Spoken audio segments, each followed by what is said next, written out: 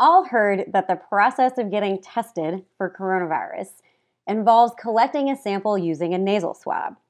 But what happens after that? Well, let's go through the whole process.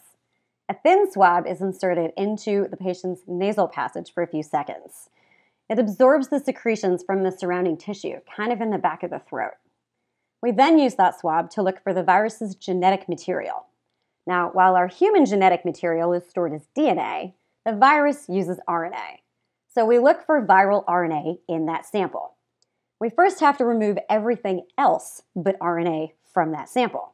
So proteins and fats are chemically destroyed.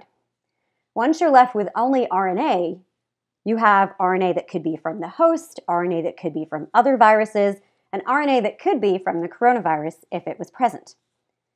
Standard tests use a process called reverse transcriptase polymerase chain reaction, or RT-PCR. The first step of this is reverse transcription, where the RNA is used to produce DNA. Then a fragment of DNA is added to that DNA, and that's complementary to a target segment of DNA, in this case for the virus.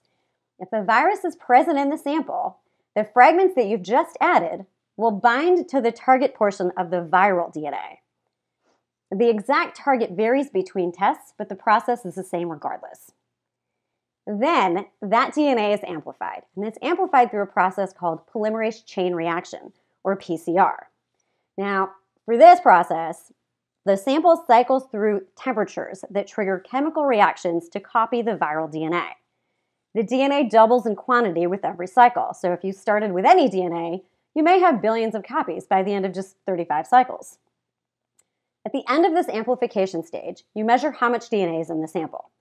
A negative result means that there is no detectable DNA found at the end of your thermocycles. A positive result means that the targeted DNA was detected. Remember, no test is perfect. False negatives can occur if the sample is collected or transported incorrectly. They can also occur if the test is done completely correctly, if the patient simply isn't shedding a lot of virus at the time of sample collection. False positives can occur from sample contamination or by targeting non-unique segments of DNA, which results in the replication and detection of a similar virus, but not the target virus. Standardized kits are designed to reduce this error, and that's why we have CDC and WHO approved testing kits. After a patient recovers and clears the virus, they will no longer have viral RNA in their nasal secretions.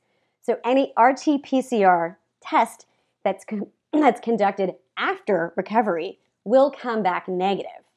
These tests measure active infections only.